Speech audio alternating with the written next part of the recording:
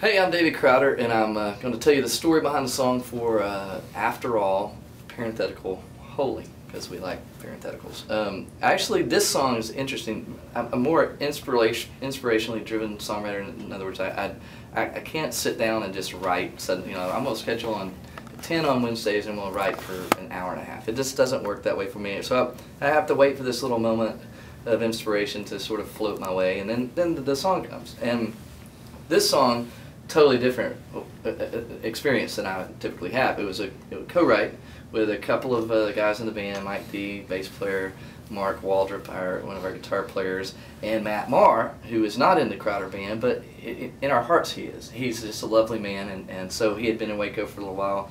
And so the song was, between the four of us, we sort of came in bits and pieces, so that initial inspiring moment actually came to me later, and it feels kind of recent. We were up in Vancouver doing this Passion event, and it was amazing. We were in this arena downtown. It's like this famous hockey arena, Canadians and all, they get into that thing.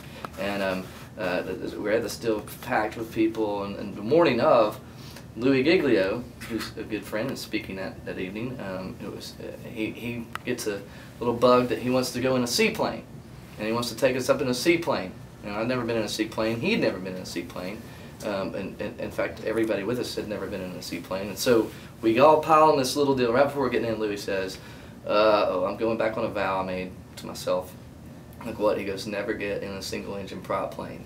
And it's too late. Tickets are paid for, and we're all getting in this little prop plane, seaplane. And the deal is exactly like you think it is. You start off. It feels like you're in a boat. It feels like I'm in a boat, and then the boat takes off into the air, and you're like, I'm not in a boat, I'm in a plane over the water. And we're going to come back and try to do that in reverse next time. That's going to be exciting. And as we're taking off, it's just beautiful. Across the Sound, you see these huge mountain tops, the snow-capped things poking up out of the sky, and then we're going to loop back around the city, look down at the arena that we're going to be at later. That evening, and all of us are just the whole time just trying to document this experience on our phones. So we're all just on our little iPhones, thank you Apple, and we're sitting there and taking pictures, taking videoing each other, taking the pictures. And so we do this circle around the city, absolutely gorgeous, and we start heading towards these mountains. And I'm like, oh my goodness, those are high and far off. We wind up there in about 2 minutes, it felt like. And as we're going through the little mountaintops, I look and it dawns on me, all of us are still, we all just have our faces buried in the iPhone, and we're looking at this little picture of this grand thing that's right out the window in front of, like, wingtip almost touching the thing. And this song just like came flooding in, and it was just the beauty. And so I put the phone down and just looked, and it was, my word, it seems like culture and the way we live and the way we operate in life, it tends to narrow our ability to see the grandness and the transcendence of God. And this song is really that.